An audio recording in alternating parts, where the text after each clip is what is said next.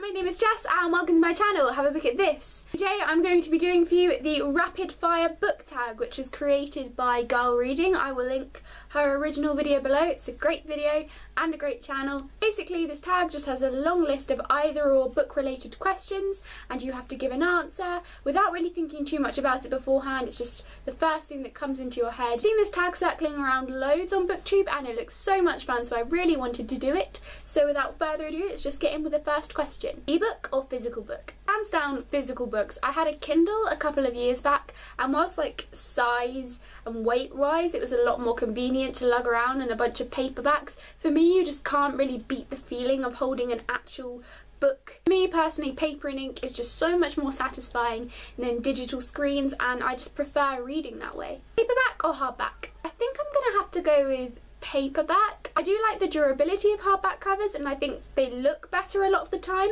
but when it comes to reading I just find paperbacks so much more convenient. This is just a lot easier to just open and flick through than a hardback alternative. It doesn't fit right in my hands, online or in-store book shopping. This is really hard for me because I love the feeling of going to Waterstones, of going to a bookstore and just browsing around the shelves and picking up books and reading the first page and reading the blurb. I love that feeling of holding just a new book and then going up to the counter and buying it. A lot of the time online book shopping is just a lot cheaper. There are sometimes really good deals online. Trilogies or series? I think I'm gonna have to go with series, which actually quite surprises me because sometimes I do struggle to get through a multi-book series, but a lot of the time with trilogies I find that there's a very repetitive formula. I feel like you can tell when you're reading a trilogy, this is first book formula, this is second book formula, this is finale formula, and a lot of them can feel quite samey to me because of how strict that is, if that makes any sense. Series I think feel a lot more natural to me when I'm reading them. They flow better than trilogies. But yeah, series. Heroes or villains? This is a really difficult question for me because generally I find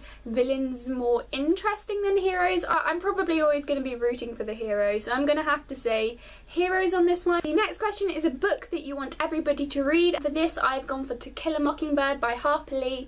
I just think that the world would be a better place if everybody read To Kill a Mockingbird. It says so much about kindness and about how to treat your fellow man, and I think that everyone could easily learn something from Atticus Finch. Recommend an underrated book. So for this one I went for Fiddykin of the Rock by Melina Marchetta and really the entire Lunatic Chronicles. This series just, oh my god, it's dogged. This series and really all of Melina Marchetta's books just do not get enough attention. So complex, and as always Melina Marchetta's characterization is on point. I really feel like a lot of the themes that you see addressed in this series are so relevant to today's society. This is just so brilliant and I wish that more people would read it because it's probably my favourite young adult series that I've ever read, if not my favourite series of all time. Last book you finished? Last book I finished just yesterday morning, and that is The Raven Boys by Maggie Stiefvater. I filmed a review for this which will hopefully be up within the next couple of weeks, but spoiler, I absolutely loved it. Last book you bought? Scorpio Races by Maggie Stiefvater.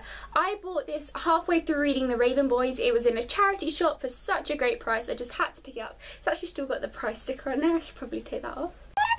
Weirdest thing you've used as a bookmark? Probably food. I don't really eat that often when I'm reading. When I do eat, it's normally like a biscuit and a cup of tea. I'm pretty sure more than once I have just sort of slid my biscuit in between the pages whilst the kettle's been boiling. Used books, yes or no? 100% yes. Recently I feel like I've probably bought more used books than I have new books. Generally used books are just a great deal cheaper, and often if you kind of shop around and make sure that you look up reviews from sellers, you can get books that are in just as good condition as a brand new one would be. 3 favourite genres? Fantasy, contemporary and historical fiction. Oh, I can't get my third finger up. Oh. Borrow books or buy books? Definitely buy books. I really love just having the book to call my own. I borrow books from the library quite a bit, but there's always pressure to read them right away so you can get them back before the return date. And I don't really like borrowing books from friends too much either because I'm always just very wary of how careful I have to be with it. Characters or plot? Definitely characters. Character-driven stories are my favourites. I feel like a book can get away with having very little plot. A lot of contemporary novels, for example, will have very simple basic plots, but they'll still be brilliant if they have well thought out characters. There's a book that has an absolutely amazing plot but very flat characters.